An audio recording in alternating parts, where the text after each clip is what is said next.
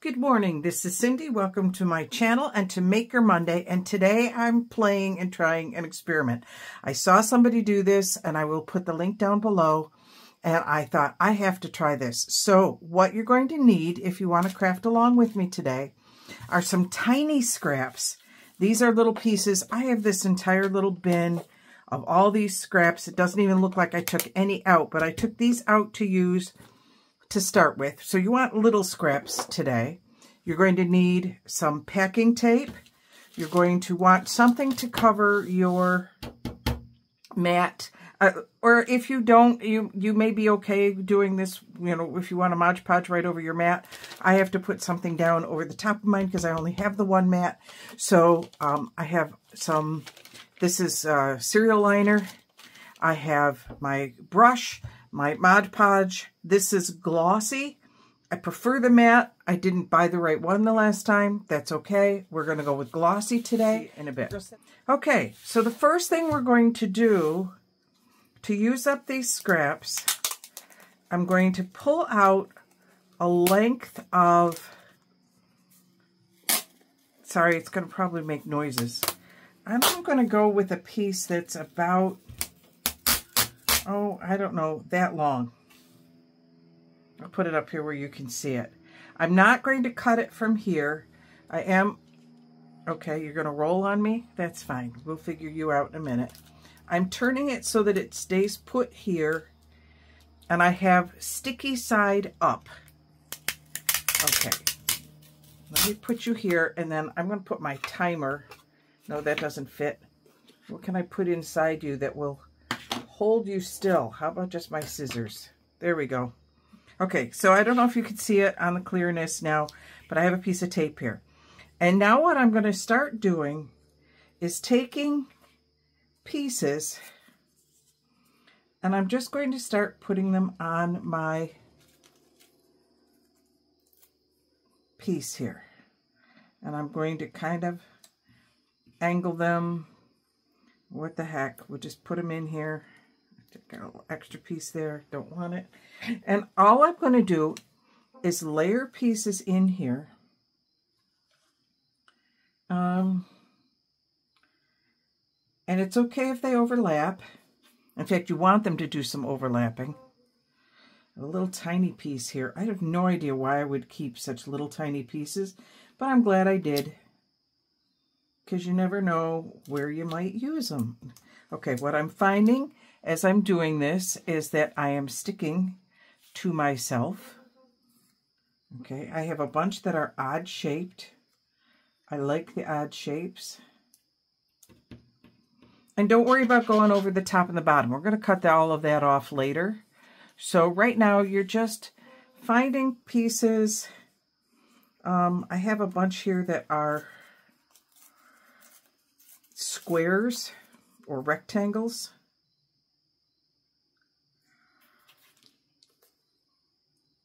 And I'm just going to go through and I'm going to fill this whole thing up with these pieces. This is a little bit of, I think that was homemade paper. Let's put that there. And I did not pick anything in particular for its shape or its color. Well, maybe its color a little bit, but not a lot.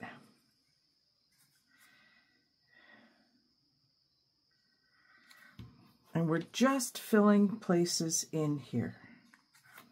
I'm going to put that one right down there.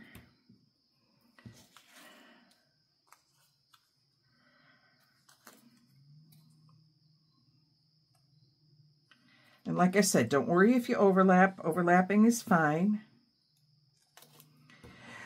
So I saw this idea and I thought that this was really cool and decided that I wanted to see how I could do, if I could do it, first of all.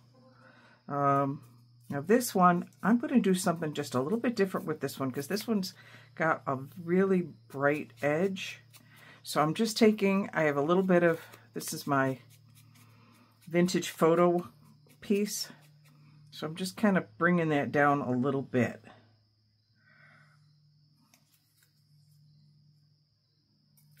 And I don't want that piece, I want that one. And we have a little bit of straight edge here. That's just like the other one, so let's put you further down. You never know what you might find in your scrap bin. When you start going through it, you go, oh yeah, I remember that project, and I remember this project. Oh yeah, we did this. Very cool stuff that you find when you're not really looking for anything in particular. You're just finding stuff. Now, could I do this as stripes? Absolutely. I'm not particularly going to do that, but I absolutely could, because I just want to use up a bunch of these pattern pieces from all this stuff that I've had in the past. Oh, you know what? I think I'll stick you here.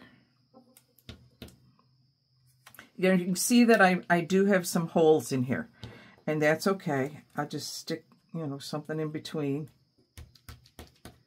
And don't worry about it if it's sticking up. You're going to see in a bit how we're going to handle that. So don't worry about that piece. Okay, what else do I have here? You can see mine are kind of eclectic in color. Let's do something different here. And we'll put you here. Oh, that's a cool piece. That was a piece from a stamped something somewhere along the line. I have this cool piece, which was left over from a doodle that I did.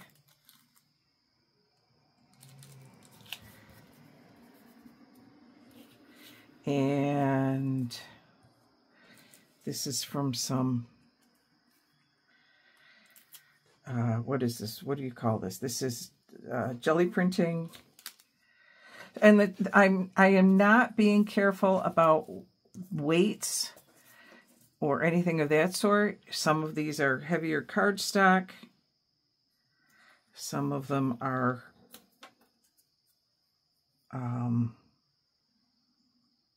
lighter papers. I like some going this way, not all of them going this way. I like the fact that I have some triangles that are cut off of, you know, pieces hither and yon. Oops, can't come through that way. Okay, I need a little piece up here. Okay, I could use a piece here because I didn't quite come up to the top. Now I do have this kind of sort of set on my mat where I have, so I can see where the top and the bottom is, and it's about 2 inches. So I am following a 2-inch piece here so I can see when I've got the top and the bottom. And I'm going to stick you here. And we'll take the rest of you and put you over here. I'm getting close to the end of my playing. Let's put you here. Like that. And I don't need all of that, so let me just take a piece of that. And we'll put you here. Okay, and now I'm going to go ahead and cut it off. I'm going to turn under my edge so I can find the start of my tape again, and I'm going to put my roll of tape away for a minute. I'm also going to come down to this end, and I'm going to cut it there. So now I have a strip. And throw that away. Don't need that piece. I have a strip, and I'm looking to see if there's any spots that I have really missed drastically. And I do have a little piece over here. Let me take just a little bit of that. So I'll put that right there. Okay, now I'm going to flip it over. Take all those. I didn't use any of those are ones I didn't use. I'm going to stick them over there. And I'm just going to take a minute here and trim it down. So I'm trimming off all the pieces that stick out over the top so that I have a finished edge. And I will measure it in a minute because I don't know what I actually ended up with. I'm going to take that piece and stick it right there because I have a spot that I missed. There we go. Okay, these are all going to go away. I don't need to keep them. Let's do the other side. Okay, we're going to come to the edge. Oh, look, that had a design on the other side. Oh, well.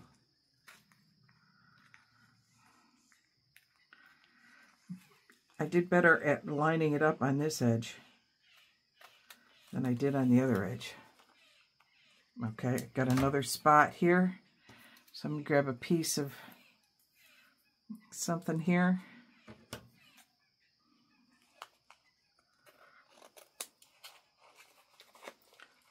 Just to fill in those holes so that all the tape is covered. There. Get all that off to the side. We aren't going to need that. So now I have a strip. But I've got all these pieces sticking up all over the place.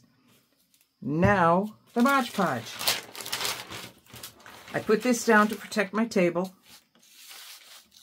And I'm going to use the Mod Podge undiluted.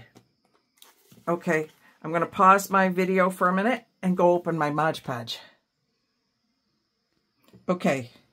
I am back and I have made obviously a huge mess of things here. So just as a word to the wise, my top was on crooked and was not sealed. So I've lost quite a bit of Mod Podge. I mean, not a tremendous amount, but I did lose a bunch of the gloopy stuff, and I will be cleaning that up later. All right. Back to the project at hand. Let me move that out of my... I got some... Now you see why I put a thing down here. I've got it all over everything here. All right. So now what I'm going to do is go through and just give it a good coating on the top side only of straight up, undiluted Mod Podge.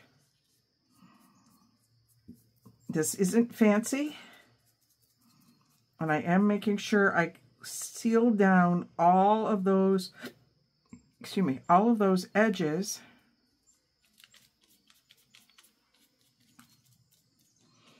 And I'm going through and just covering the whole tape of it. As I said, this was something I watched on YouTube. You know, I see my YouTube time as research, besides which just, you know, I just enjoy them. It's certainly research I enjoy doing. Too many people think of research as being something, I've always loved to do research, and they think of it as, oh, this is the hard part, and to me, that's the fun part. I don't know if I'm even on camera at this point, but I don't want to pick it up again. I just want to kind of fill it up.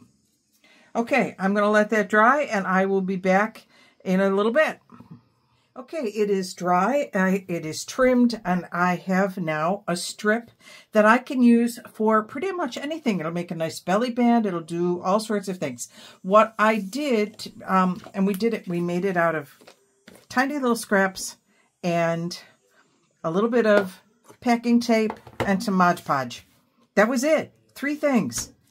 Packing tape, tiny strips, or tiny pieces, and packing tape. So what I did was, I have this bin of things that you have seen me make. These are just like leftover pieces from other pages for signatures. And I'm going to take this very bright one. This was something I was playing with at one point with embossing. And I looked at this and I thought, that's going to make a great belly band. But what I'm going to do is bring it all the way around because I have so much of it. And it'll be a double belly band on both sides. So in order to make that happen, I'm going to very quickly use just a little. Now, and what's nice is this has got a nice smooth surface on the other side. I can add a little bit of my Fabri-Tac here. I should have something underneath me here. Hang on real quick. And you can see that I have a line there. I'm covering up my line. Okay, getting that nice and even. And because I want it to be a belly band, I probably should cut this in two, but I'm not going to. I'm going to put a little bit of Fabri-Tac here and here. It is moving on me. There we go. So that smooshes it down and attaches it to the center. It's just a little bit tacky. My Mod Podge isn't entirely dry, and that's on me. I didn't completely do it. Now, what I am going to do before I put this down is I am going to cut it. I could do it the other way, but I think for me it's going to be a little bit easier just to cut it. And put a little bit on here. Like I said, this is my first time really trying to use this. So I wasn't sure how it was going to work. Yeah, I got a little tacky stuff still here. So there we go. I now have a belly band on a very bright piece of orange paper. And I'm not going to worry so much about the fact that I've got a little piece hanging over here, because once this goes into a signature, let me grab a partial signature here. What do I have? I don't even know what this piece was. This was a signature I started at one point. Never did anything with. But see, once that goes into a signature, you're not going to see it anyway. Uh-oh, I glued them together. All right, we're going to let that dry. And that's an extra piece that I can put on something else. I had this piece out before, maybe to use it over the top of that, because I don't particularly like that pattern. But I don't know. We'll just hang on to it, and we'll find a use for it for something somewhere along the line. All right. If you're enjoying these videos, please make sure you hit the subscribe button, click like to let YouTube know that you like them, and click the bell to get a notification when the next video comes out. Hint, there might be one coming out on Wednesday. I'm not sure yet. So, because I don't know, you aren't going to know, and you'll know when I post it because you'll have the notification. So click that bell. All right, this is Cindy signing off.